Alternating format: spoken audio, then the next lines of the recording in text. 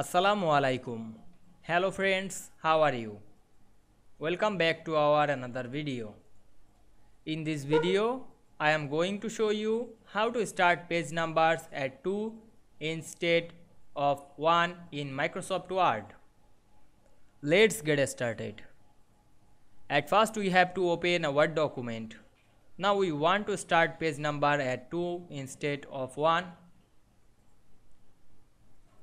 Double click on the page number and we can see here the page number start at 2.